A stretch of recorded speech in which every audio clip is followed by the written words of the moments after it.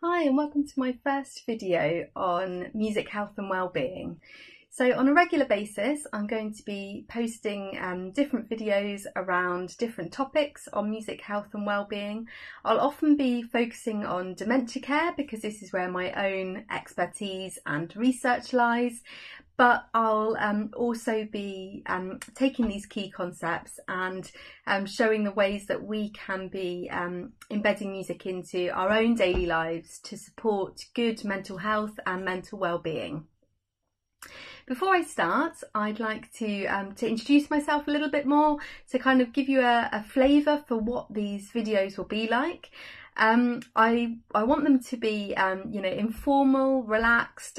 My aim is to eventually turn them into live videos so that you can be joining in with the discussion, be putting questions, and I can be answering them in real time too. My aim is that you'll be able to grab a coffee, a cup of tea, and sit down and learn a little bit more about music health and wellbeing, taking some time out of your day to be focusing on your own self-care, your own wellbeing too, looking at how we can do this through the lens of music, which for me is really exciting and it's my passion. So I'm really excited to be sharing this with you, and hope you'll be joining me on a regular basis with these videos. So a bit more background about me. I'm Rosie Mead. I'm the founder and director of a not-for-profit organisation called Musica Music and Wellbeing. And we are a social enterprise which supports the dementia journey through music. So we work around the UK at the moment, delivering music workshops and performances in care settings. We predominantly work in care home environments, but we do also work in hospitals and day centres and community settings too. We have a variety of musicians that currently work with us around the UK. And we also deliver training programmes, primarily online, especially at the moment, training and coaching with myself, where we support carers, whether that's family carers or care practitioners, to be embedding music into the daily lives of the residents living with dementia that they care for, and into their daily dementia care. So I set up Musica out of a real passion for supporting people living with dementia and their carers through music. And this was really born out of academic interest, and both of them for me have kind of gone hand in hand. So I set up Musica when I was in the final year of my music degree. I played clarinet, and at the time I was volunteering at a local hospital playing the clarinet for patients, mainly elderly patients. So I worked on elderly care wards, and they obviously predominantly I'm trying to think of the right word. Obviously need more caffeine today. They had a higher number of patients living with dementia than any other wards within the hospital. And so by playing my clarinet on the wards, by singing with patients, I very quickly understood that there were real benefits to using live music on the wards, and that using music wasn't just a nice thing to have, that actually this seemed to be quite an important part of the overall holistic care of patients living with dementia.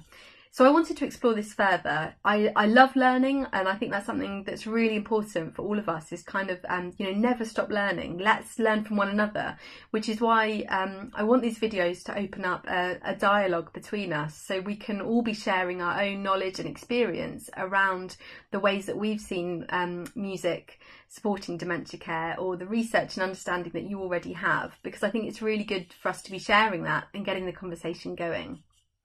So I'm trying to think where I was going from that. Was all around the kind of the academic side. So I wanted to learn more, and so in my final year at university, I wrote a dissertation around the use of music in everyday lives of older adults. So as I kind of got stuck into that dissertation, I started to hone more in on dementia care and the benefits that music could bring for this demographic. I then continued my academic studies alongside developing and growing musica as well. And like I said, the two have always combined. So I went on to complete a master's in music psychology, where again I then conducted a more in-depth study. So this had to go through full NHS ethics, and that was a really really useful thing to go through, although it's very grueling for those of you researchers that have been through this process. I will make a video on my thoughts of the process and why I think actually is for researchers it's a really important process to go through before you then start conducting your research, but that's for another video. So my master's study was looking at the effects of live music in an acute hospital ward for patients living with dementia in terms of agitation, well-being, anxiety.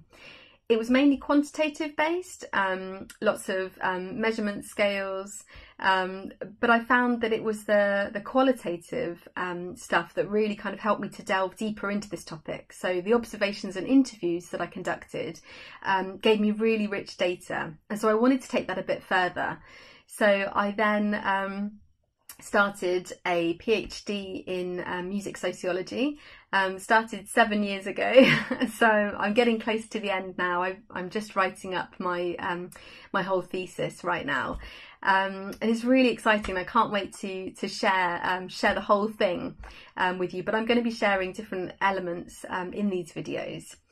And my PhD research is an ethnographic study in 2 hospital wards where I spent 5 months in the hospital looking at the relationship between live music and agitation in patients living with dementia. So I looked at it in terms of the ward as a whole, so the environment within the ward, how music played a role within this, how the environment changed before, during and after the music, but then really digging deep into agitation, what causes agitation, how music could support a reduction in agitation, and actually looking at agitation at an individual level, because often I think it's seen as a blanket. In terms of measurements, there are set things that you have to tick in order to be classed as agitated. And excuse me if I'm making my own blanket assumptions and terms on this too. But what I really wanted to look at was that individual side of agitation, and I'll be posting a video around agitation and my own kind of experience and understanding about it. So that's, in a very brief nutshell, me, my background, musica, my PhD, and so just kind of giving you a bit more about my credentials to talk on this topic and my own experiences. But today I wanted to delve into the concept of musical connectedness, which for me was a really big theme that came out of my research. So musical connectedness is threefold, and first of all I refer to it as musical connectedness, but other people also call it musical togetherness. So if you're interested in the research behind this, it'll be really useful to look up those terms to delve deeper into this topic. So the first point of musical connectedness is I was looking at the ways that music can help to afford connections in terms of connecting with the environment. So often when a patient with dementia is admitted to a hospital ward, there's this sense of disconnect. And actually I think for all of us, we can understand that too. It's unfamiliar setting, unfamiliar faces.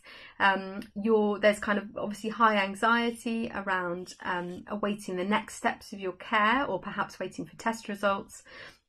But I found that for patients with dementia, this was exacerbated, this sense of disconnect, in particular in terms of kind of lack of understanding about the environment that they were in.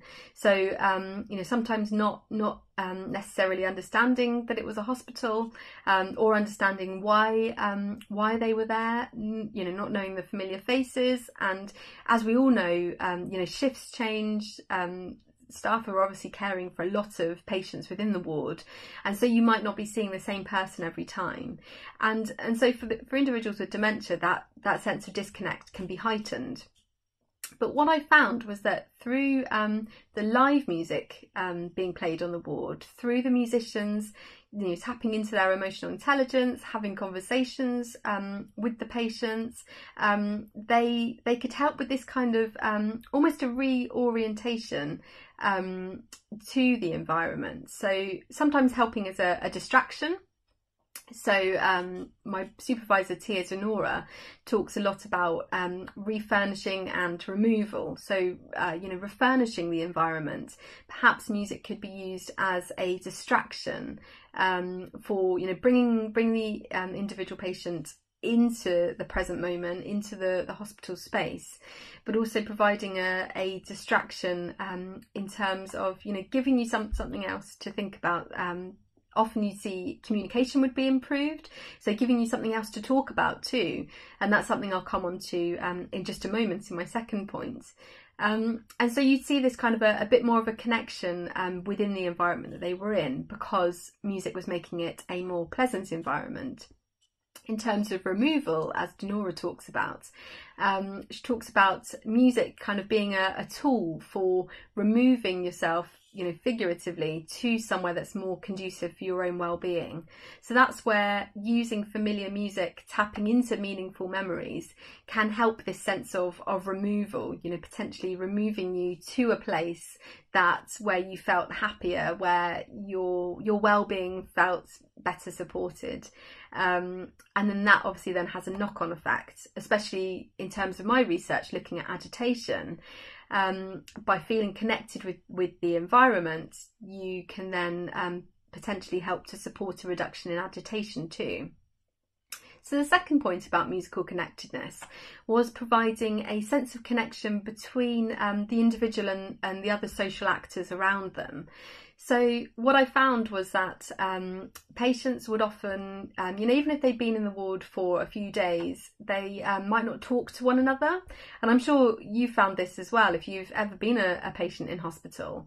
There's that kind of initial bit where, unless you make conversation right in the first moments, it then can sometimes be quite hard to strike up a conversation, particularly for patients if they've got curtains pulled around their bed. You wouldn't think to make a conversation. And what I found was that through having the live music on the ward and having musicians that not only performed but actually used music as a tool for discussion, often patients would then strike up a conversation. They'd talk about different memories that they had associated with the pieces of music, and potentially they might talk about local music venues or dance halls that they used to go to, and it's quite highly likely that other patients in that bay may have also gone to those venues, possibly at a similar time. And there's that kind of, you find a mutual connection, but that mutual connection was found through the music. And that's something that's really interesting, is that kind of thinking of the music as a tool for this connection, which then continued long after the music had finished. The other element of connecting with others was that I often saw a deeper connection and potentially a deeper understanding of one another in terms of patients and staff as well. So if the staff were able to be in the bay during the performance, they'd take part in this shared experience, and that's something that's really important to note as well, is this idea of the music creating a shared experience.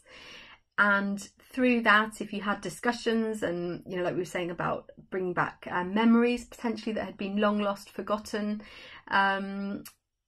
that then could help the staff to have a deeper understanding of the individual that they cared for. And that understanding then continued, again, long after the music had finished. So what I'd find is that the direct benefits of music seem to be short-lived in terms of increase of communication, increase of memory recall. That seemed to be more sort of in the moment while the music was happening.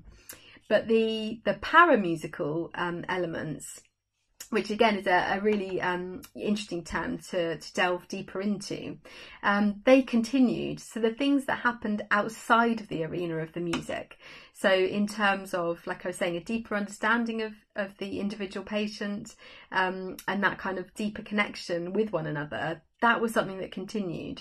So I'd often see, staff would tell one another about what they'd seen in the music session. They'd tell family and visitors too. And so then that could keep that kind of feeling of the music alive for longer, because then they would go back to that patient and say, I heard you had this music session. I heard that you were talking about the time that you went to this dance hall, or this piece brought back a particular memory. And that conversation can carry on after the music's finished. So the third and final point that I'd like to cover around musical connectedness and what I saw was the idea that that music could help to form a reconnection with ourselves. And this is something for all of us too. And I think all of the points that I've spoken about, while I'm talking in a dementia specific context, actually we can see how we can apply this in different elements of our life, which I'll come on to briefly in just a moment. So that final point about, the individual reconnecting with themselves, I think often we find that when individuals are diagnosed with dementia, you have the diagnosis, and it's really important not to lose sight of the fact that you are not your diagnosis. So your diagnosis doesn't define who you are as an individual, and likewise for carers, the diagnosis of dementia doesn't define who you are either. And often what I'd see is through using meaningful music, so the musicians using their emotional intelligence to understand what might be meaningful to the patient. And a lot of the time there's a bit of detective work maybe in the beginning stages, but as that relationship grows, you then start to understand what's meaningful. And especially if you intertwine with the care and get the carers, get visitors, get everyone on board with this, so that you can all be joining in with understanding what's meaningful for the individual. But by using that meaningful music, you can help to support an increase in feeling of self-identity, of connecting with yourself, reminding yourself that you're an individual, that you're a person that matters, that you do have, fantastic memories and a really colourful life history. So music can often be a tool for that sense of reconnecting with ourselves. So they're the 3 points of musical connectedness that I've understood from my own experience.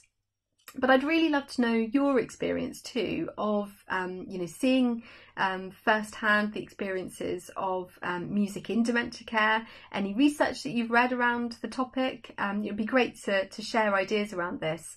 But also, even if you're not familiar with the dementia context, actually, at this moment in time, in terms of COVID-19, we're in a disconnected society, you could potentially say, at the moment.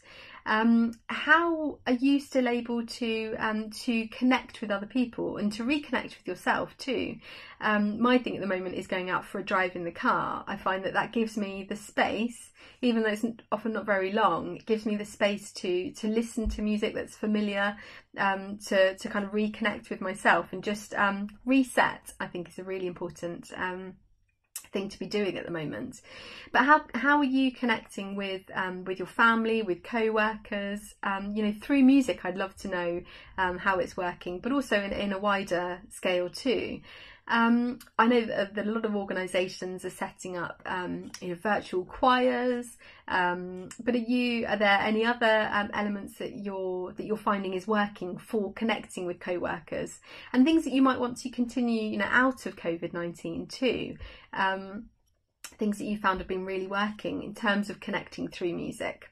So yeah, I'd love to open up this conversation, to share with one another, share our experiences. As I said, kind of never stop learning. Let's keep this conversation going, and I'll see you over in the next video.